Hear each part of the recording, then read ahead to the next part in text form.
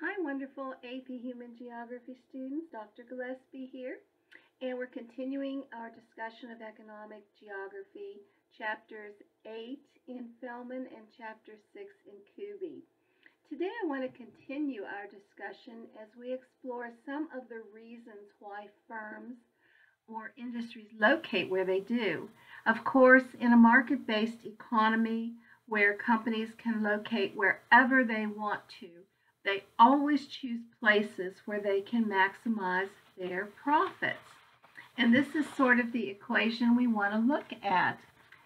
This equation says that revenue, which is simply the money they receive for the sale of their goods or services, revenue minus expenses or costs gives them their net profit. Revenue minus expenses equal net profit.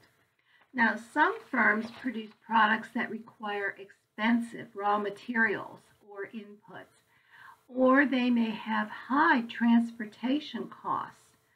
Some firms require a highly skilled workforce. Others may require lots of inexpensive unskilled labor.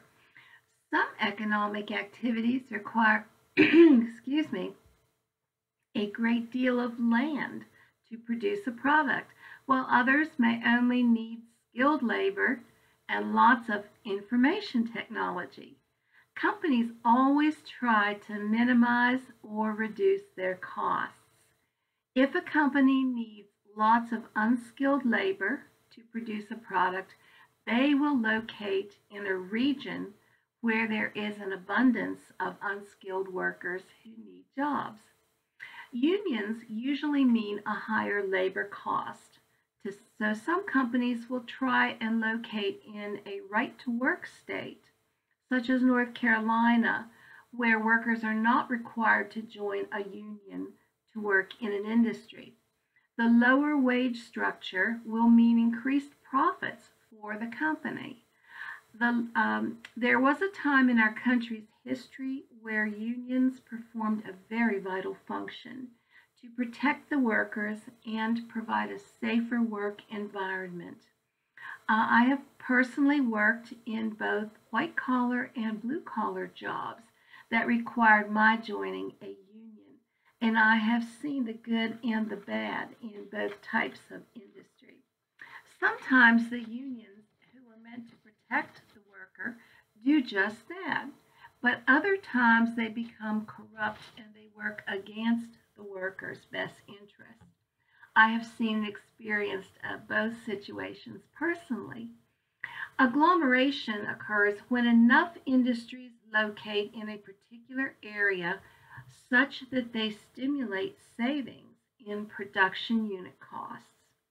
These industries will cluster together to save themselves money. For example, if several aerospace firms located close together, they could attract the most talented aerospace engineers and also exchange the latest research easily, build research centers, mutually beneficial trade centers, suppliers, and markets would be located close by as well for their product.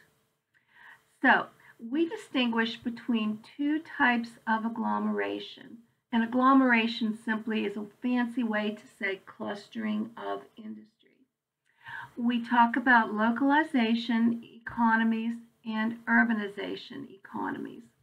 And what do these mean? Localization economies are those in which there are specialized suppliers of goods and a specialized labor pool. Here is a photo of the garment industry in New York City.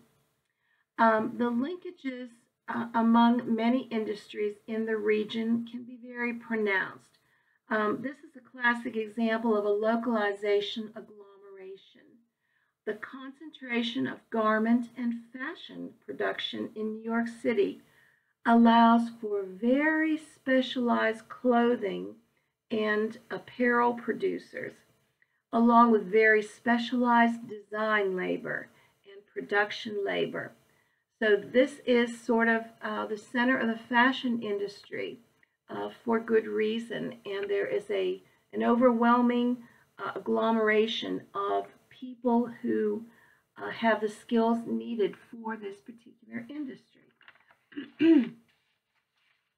Also, think about the overall concentration of broadcast headquarters activity in New York City or in the Los Angeles areas. The concentration of broadcast production facilities, as well as production talent, cameramen, news anchors, etc., in New York and LA allows for production efficiencies that otherwise are not possible in other places in the country. So that's localization economies. Urbanization economies or agglomerations are made possible by the sheer size of an area rather than by the specific specialization of labor and supply.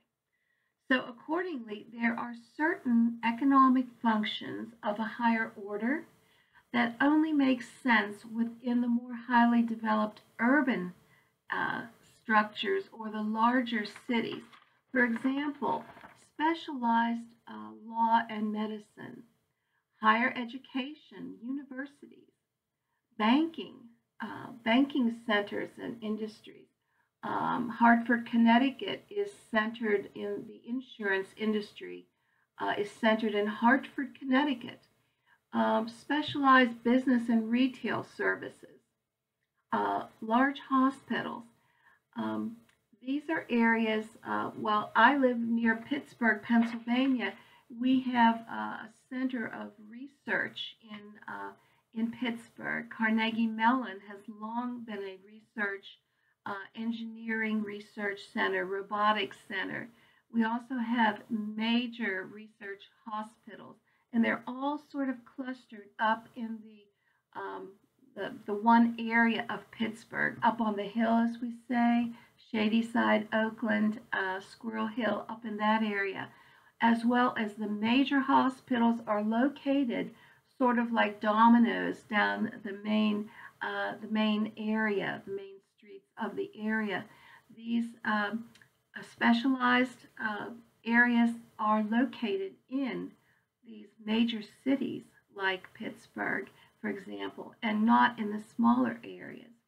And the agglomeration happens because the main benefit of urbanization is the time it takes to do business, to do the economic transactions like buying and selling, providing surgery services, providing banking loan services, whatever, is minimized. Always in business, no matter what kind of business, we want to minimize our costs, our outlay, the time and distance that materials and people must travel is minimized. Well, then you might ask, well, why then don't we all just live in one big city, one great big city? Well, there's some reasons why we don't all just live in one great big urban center. The first reason would be because resources are scattered. Natural materials, natural resources that we would use to produce something, they're all over the country. They're scattered everywhere.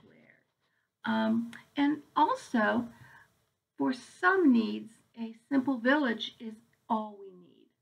And this explains the historical settlement of pattern of settlement, like the state of Pennsylvania or California or Iowa.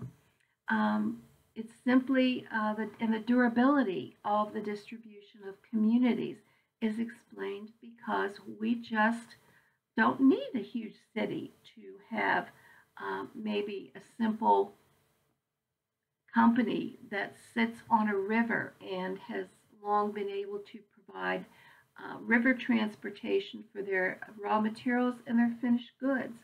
So we don't need to have a huge city because we have what we need for that small industry in that small town or city. So that's the second reason. And the third reason is people desire a range of choices. Not everybody wants to live in a big city with its hustle and bustle. and high energy. Um, so, for many people, both choice and economics of their job dictate they would live in the city. For others, they don't need to live in the city. They want the small town atmosphere, or maybe increasingly with COVID, they work from home. So it doesn't matter if they're close to their job, their office, whatever, they can work from home anyway. Now, there are diseconomies, of course, or drawbacks to agglomeration or clustering. As populations and population concentrations increase, some efficiencies are gained in production, but some costs go up as well. Also, pollution, crime, and congestion. Those are good examples of diseconomies of agglomeration. When you have a lot of industry or a lot of businesses close together, or in a major urban setting, you're going to have more traffic congestion. You're just going to have more vehicles on the road, leading to more pollution, air pollution. You're going to have more crime, high crime areas, because there are just more people milling around. And there are other diseconomies that are associated with the business cycle. Look at Detroit. Detroit, when I was your age and growing up, was a huge auto industry center. Look at it now. Has the highest crime rates in the country. Jobs have left because the business cycle of auto manufacturing has changed and shifted away from Detroit. The Pacific Northwest and Boeing is another example of a business cycle influencing creating a diseconomy for the agglomeration in that industry.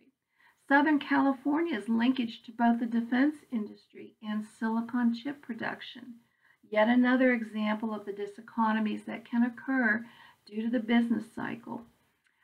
Increased concentrations in a particular form of industry can have devastating consequences for a region. Some areas are also prone to boom and bust cycles. I'm thinking of the oil industry, Dallas and Houston in Texas, and Denver, for example. The diseconomies of agglomeration must also be considered in light of equity concerns. If the diseconomies are caused by some groups or institutions, but borne or carried by others, then the community will necessarily need to address these concerns. I hope this short lecture has enlightened you a little bit more about economic geography. I love economic geography. In fact, my first 4 years of college were as an econ major, so I just think that economics makes sense in your life, in the bigger economic picture of your state, region, national, and international life. So thanks a lot for your attention. Have a great day and a great week.